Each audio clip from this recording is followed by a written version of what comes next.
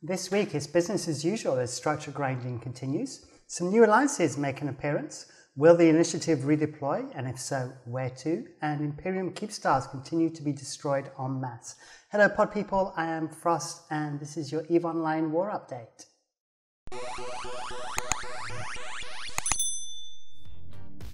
Welcome back. So before we jump right into the news, I've got a few shout outs to make. The first one is to Declarations of War, who invited me onto their podcast, which was released last Tuesday. So thank you very much for that. Talking in Stations gave me a big endorsement for about 10 minutes on their Saturday night show, which was brilliant. Thank you too.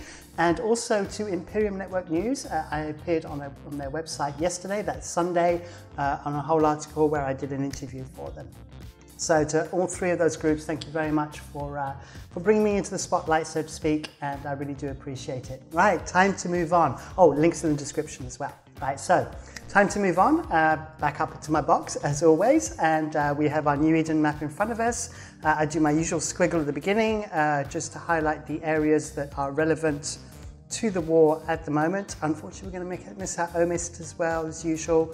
We're going to miss out Paragon Sol and Period Base as well because there's not much going on there except ADMs are rising and that's about it. So there you go. So it's my kind of weird fishy thing as usual. And we will go from right to left. So I haven't quite got so much to report on this week, so I expect the video hopefully to be a little bit shorter, primarily because the structure grinding is kind of reducing, especially on the east. There's still quite a lot going on in Delft. And in Querious, but in the sort of the old legacy regions, they're kind of running out of structures to shoot now. So yeah, as you'll see when I'm talking through the video, you'll see that there's a lot less than we had before. All right, so make sure I've got my pen switched off, and I'm going to jump first into Tenerifis. Now, I've got my activity defense multipliers up. There we go, let's go on to iHubs. So the area we're going to look at is the area formerly known as the Vindictive Sov.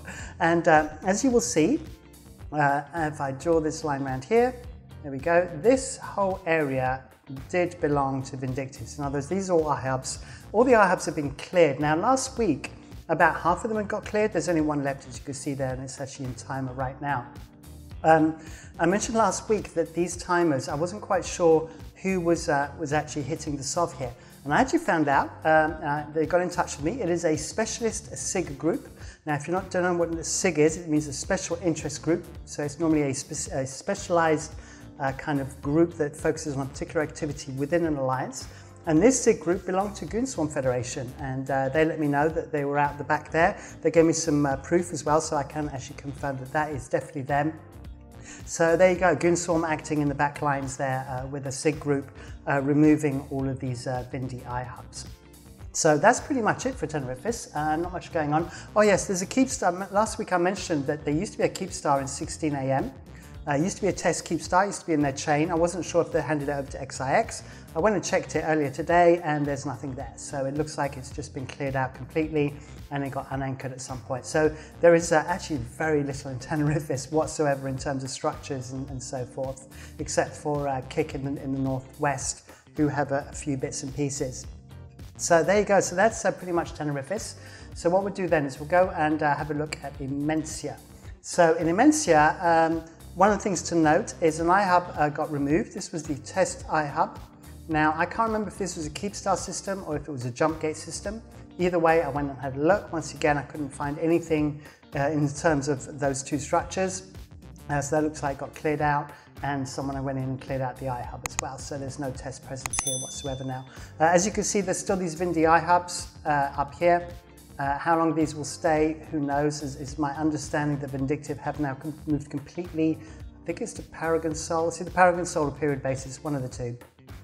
And they've been pushing up their ADMs down there, so they looks like they've completely moved out, and I expect these to kind of disappear at some point if somebody can be bothered to do it. As you saw with Tenerifis, Siberian Squad still have SOV there that's left over from like 2 or 3 months ago from when they actually left the PAPI side and moved over to the Imperium.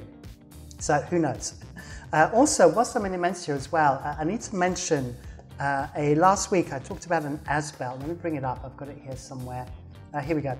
So this Asbel, I was a little bit confused because it was a Combat Wombat Asbel and it got killed by Combat Wombat, so it got AWOXed. And I actually spoke to Combat Wombat and found out what had happened.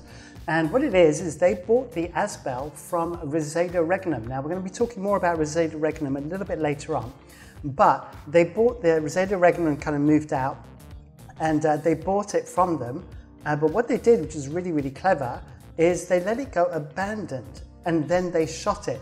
So then not only did it drop the core, which you can see right here is the big sort of 3 billion drop. Let me bring up my pen again, we're just right there. But also it dropped all the personal stuff that was in the Asbel. There was some talk, and we'll come back onto Rosado Regnum later, but that was a bit of a dirty job to sell an Asbel to the enemy, because they can do this. They can let it go abandoned, and then they get a much bigger loot drop. So, and it's stuff from people's personal hangars. So there you go. So that's kind of what was happening there. So hopefully that clarifies from what I was talking about last week. Right, so let's move on to Impasse. So if we go over to Impasse, now Impasse, as you can see now, is very, very different. I have also done some investigating here. I did have a blonde moment last week when I said that Red Alliance was part of the Imperium. Red Alliance are not part of the Imperium. Red Alliance are allies to the Imperium. But Red Alliance have the Red Alliance Coalition, or the Red Menace Coalition, I think it's called. Funnily enough, you'll be very surprised to hear there are 4 alliances in this coalition, and they happen to be red, they happen to be Midas 22, sorry in advance, and what could possibly go wrong. So it is very much now happy families in Impasse. They own the whole region to themselves. From a time zone point of view, I think sorry in advance and what could possibly go wrong are the US time zone. And then Red and Midas 22 are kind of more over on the Russian time zone. So they kind of got a good spread of time zones there as well. Now, the last kind of things that kind of died off in Impasse were actually in PZMA and 442CS. There were 3 Satios. So they were all belonged to Brave. So one was in 442-CS, 2 were in PZMA-E, and that was kind of the last of it. Now, the people that are involved in that were, let me just double check, but I'm pretty certain it was kind of, it was Red Menace Coalition, and then the Initiative also got involved in that as well. Now, this brings up something I mentioned in the introduction, is what happens now to the Initiative? The Initiative kind of burnt all the structures. As you know, that like wasn't last week, the week before, they killed some ridiculous amount. It was actually more than the whole of PAPI combined in terms of structures that were large and extra large. So whilst PAPI did destroy more Keepstars, they destroyed more structures, just the Initiative on their own. And it was mostly in Impasse, I think some Fethobolis and some Immensia as well. So really now, it's really what happens now to the Initiative. So the Initiative are actually deployed in Curse. And it's going to be the question now is where do they go to next? Because they really don't have that much to do. As you'll see when we come on to Cache, there's not really that much going on there either. So I'm expecting the Initiative to deploy, but I'm just not quite sure where. Personally, I think they may possibly go to Fountain, or they may even potentially try and deploy. I mean, obviously they need the NPC space is really useful. They might try go to NPC Delve, as possible, and then start jumping into Querious, maybe go into Lowsec just next to Querious, and then go and attack Querious. I think that is a good possibility, but we will have to see. That is just purely guesswork on my point of view. So I think we're pretty much done with Impasse. So we're going to leave Impasse now, and we're going to move on to Fethobolis. So apologies for Fethobolis. I forgot Fethobolis last week.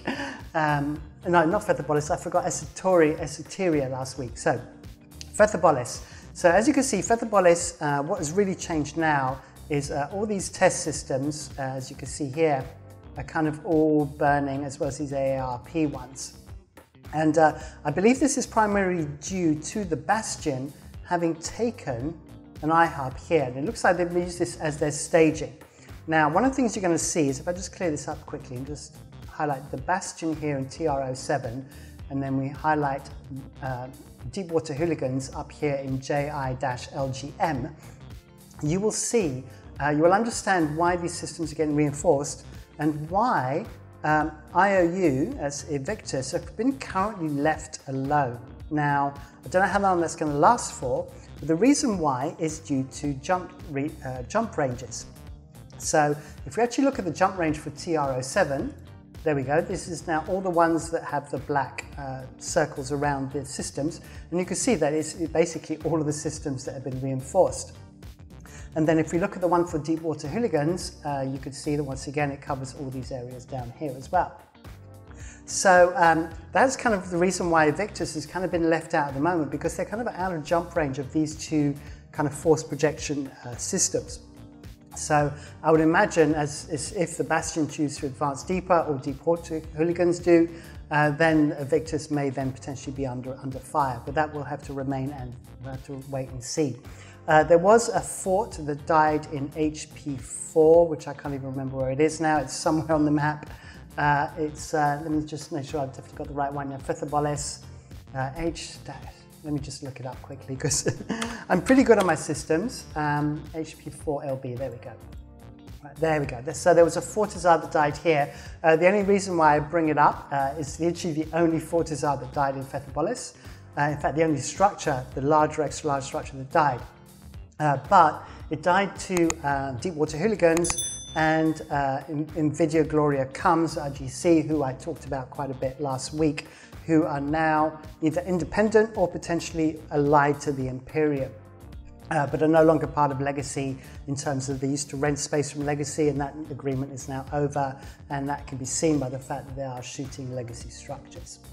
All right, so that brings us up to date on Fethaboles.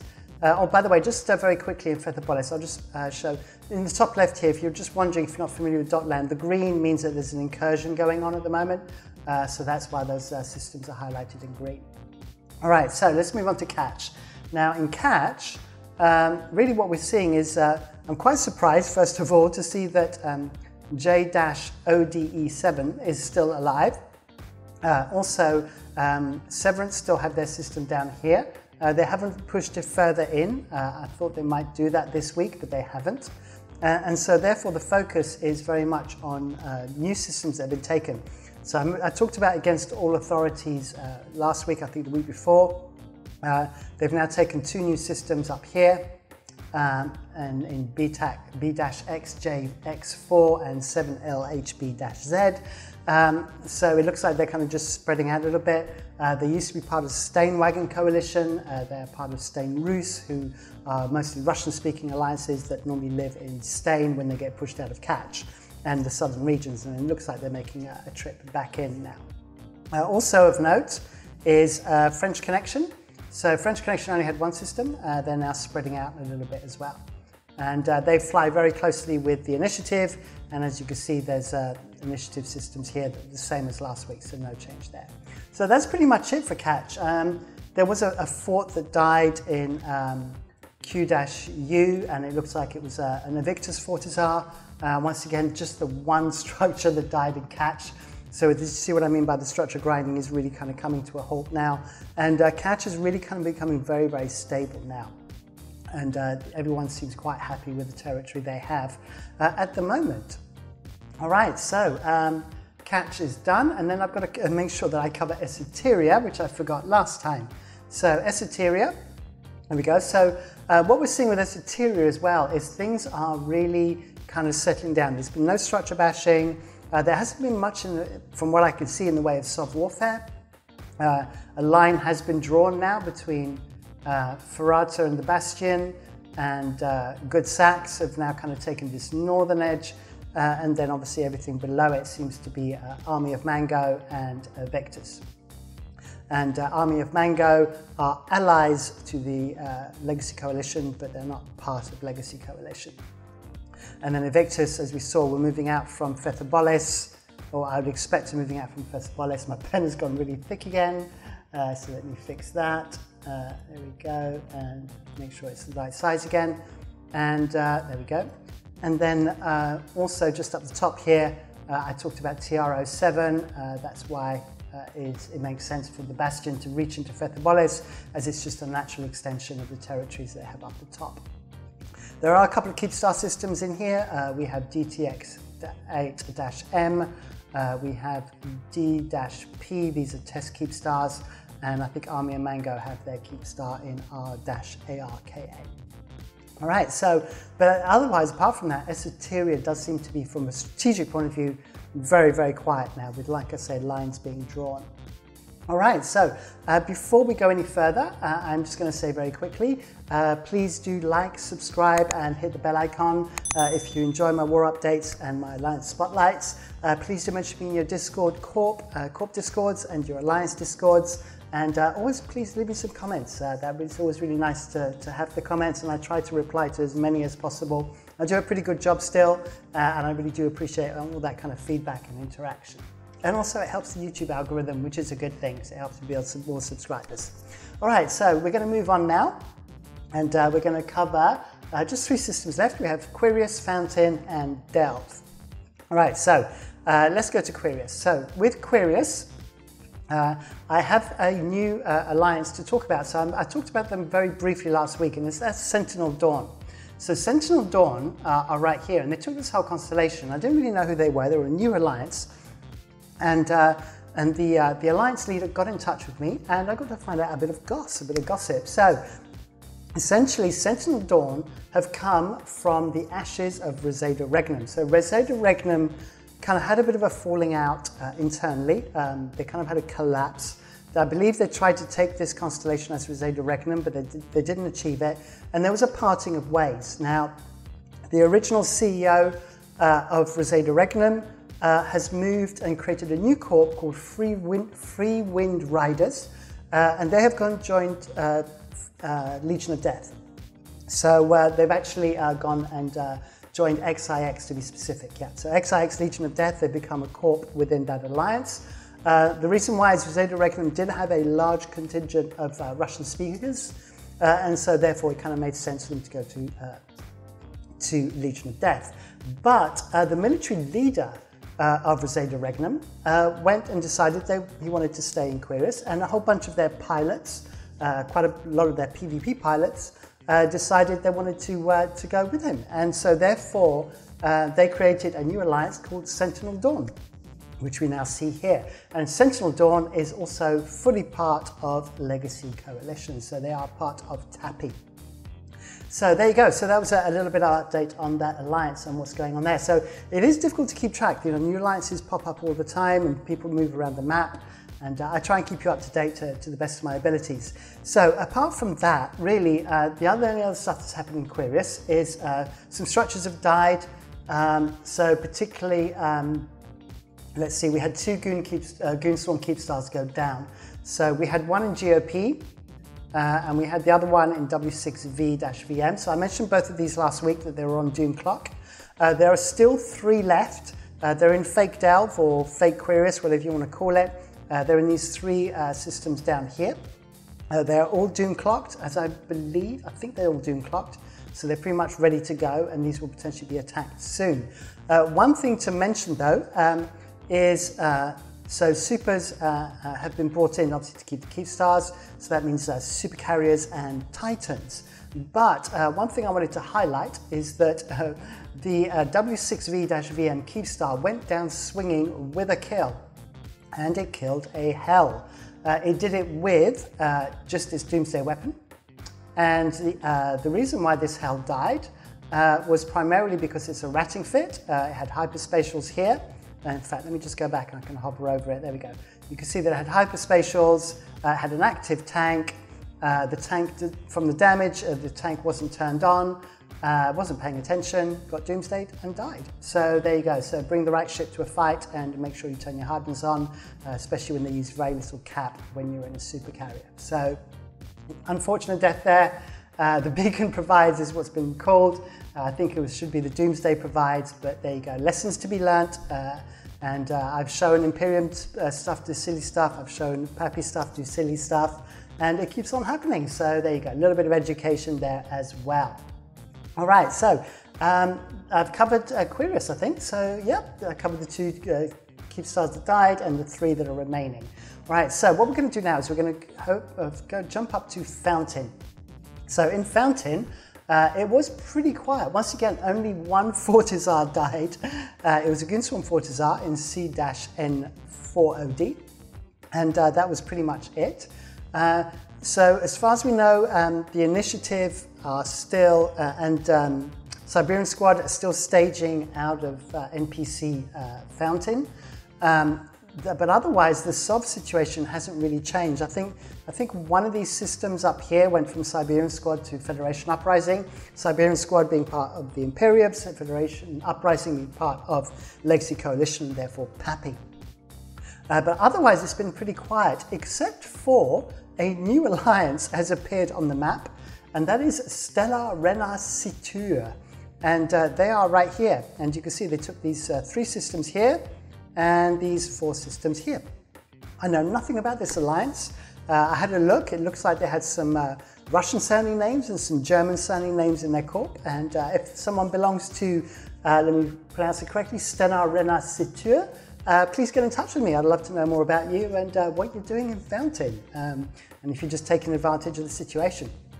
But apart from that, that's pretty much it for Fountain. It's been pretty stable. So let's move on to Delve. And let's get to Delve. There we go. Boom, boom, boom. Right, so in Delve, so stuff has still been dying. There's still been structure grinding. In fact, there was one system which was, let me see, NIDJ-K, which in one night, just a ridiculous amount of structures died. Essentially, the whole system got cleared within the space of about 12 hours to the value of 168 billion. I think I actually have a battle report there for that. There we go. So you can see, here we go. So Satio, Fortizar, Tatara, Astra House, Athanol, Raitaru, for a big chunk of change. So that's kind of the level of structure grinding that is going on at the moment. So in total, there was some Imperial Asbels that died. So 5 belonged to TNT, that's Tactical Narcotics Team. So TNT were based in these 2 systems here, I believe, if I remember correctly. And they lost a lot of Asbels. We then had, so 5 belonged to TNT. There was a Bastion Asbel that died and a Goon Swarm one. Then Satios, there was 4 Goon Swarm Satios that died, primarily in this northwest corner, if I remember correctly. And then 2 Goon Swarm Fortizars, of which one was a faction Fortizar, Dracus Fortizar, and 2 tactical narcotics teams Fortizars, one of which was a Horizon Fortizar. And it's worth mentioning the Horizon one because I believe that now takes us below the 100 count. So I believe there are now only 99 Horizon Fortizars left in the game. So then we come on to the Keepstars. So the whole Doom Clock thing has still been going along. PAPI are still continuing to destroy Keepstars, and looks like they will continue to do so before they try and make an assault onto the 1DQ1-A associated constellation. And we'll talk a little bit about that in a minute. So just a quick little update on the Keepstars, what's going on. The Keepstars, let me bring them up. There was 8RQ, so there was a one in here. They were kind of all in the same area, if I remember correctly. There we go. So 8RQ, R5, which was over here. Then we had E3OI. There were 2 Keepstars in here. They were both destroyed on the same day. And T-J. So T-J, I can't even remember what that is. Yes, there you go. It's right there. Right, so there you go. So there was one left in this constellation down here. This constellation over on the left here was mostly dealt with the week before, and these were taken out this week. So I believe on the Doom Clock now, there are some in this constellation up here that need to be taken out. And then there are some that are still upcoming on the Doom Clock. So in other words, they haven't reached the 35 days yet on their strategic index. And I think that's UAXO, PUIG, and I think O0-HDC8 are the 3 remaining ones. And in fact, we can actually see that probably if we look on Zkilly, we can see that. Let's have a look. Zkilly, yeah, there we go. So you can see the 0-TAC-H, PUIG, and there's one in PS-94K, which is actually up here. And it's kind of got forgotten apparently. So when that has happened, and as you can see, if we go back once again to the Zkilly Do map, you can see now from the right-hand side that a lot of the Keepstars have been destroyed. I've kind of highlighted the ones that are going to be coming up this week that are already Doom Clocked. And then within the next 2 weeks, potentially, if these are not flipped, in the meantime, the IHUBs are not flipped and the Doom Clock is reset, then that means potentially within 2 weeks, all Keepstars that are not part of this constellation will have been destroyed.